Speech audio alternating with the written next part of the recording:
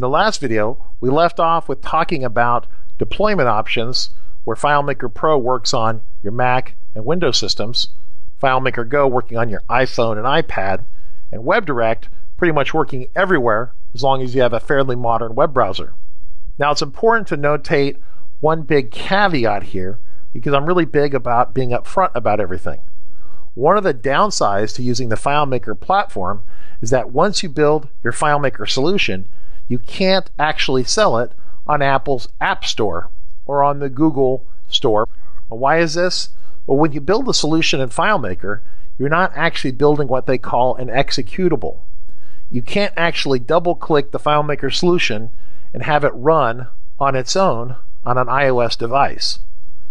The solution that you're going to build actually requires that FileMaker be there to run with it. So to activate the solution on an iOS device, you have to have FileMaker Go installed on that mobile device. And if you double-click the solution on a desktop or laptop, FileMaker Pro has to be installed.